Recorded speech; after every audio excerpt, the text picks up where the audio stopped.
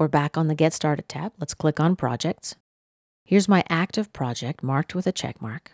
And just in case you're rusty on creating a new project, I'll recap really quickly.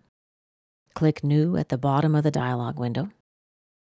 Type a project, single user project, or Vault if this is what your company or school uses. Here we specify the name and the location of the project.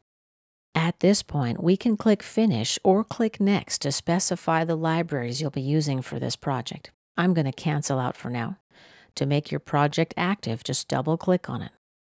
The bottom pane of this window shows the project properties. There's a node for material libraries. Let's right-click on it. We can select Add Library or Restore System Default. Let's select Add Library. Select my library and click Open.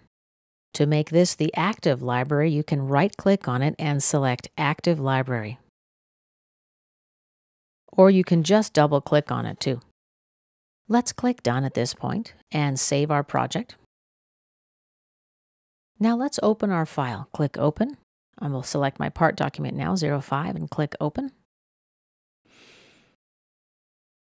Here's my material library. 3 materials are currently in it: ABS plastic, brass, and generic.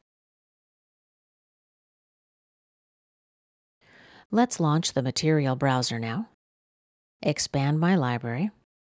Notice that we only have category 01 here, and as you remember, I created 2 categories, so where is that second category? Well, the reason it's not here is because the second category was deleted. It was empty, so it was deleted by default. And this concludes our video about creating a custom material library. In our next video, we'll talk about working with the appearance library.